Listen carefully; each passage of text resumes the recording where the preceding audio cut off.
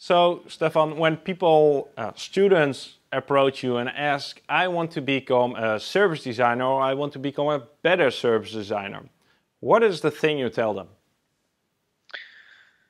Well, there are, of course, it all depends on, of course, the student. But I mean, one thing I find important for a lot of designers and service designers to understand is that, and to develop maybe also then, is their readiness to design in the kinds of environments that they go into. So readiness to design for the public sector, for example.